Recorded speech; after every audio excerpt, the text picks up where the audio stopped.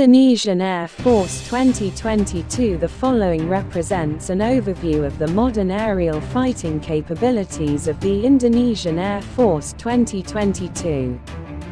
The service currently counts 280 total units in its active aircraft inventory. The WDMMA review takes into account specific categories of aircraft covering attack, logistics, special mission, and general support types. Inventory numbers and related aircraft types variants are provided as is and derived from publicly available information sources.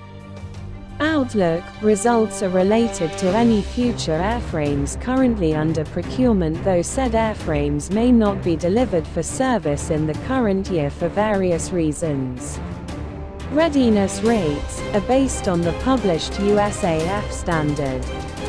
Due to discrepancies regarding UAV reporting between countries and sources, unmanned vehicles are currently not tracked by WDMMA.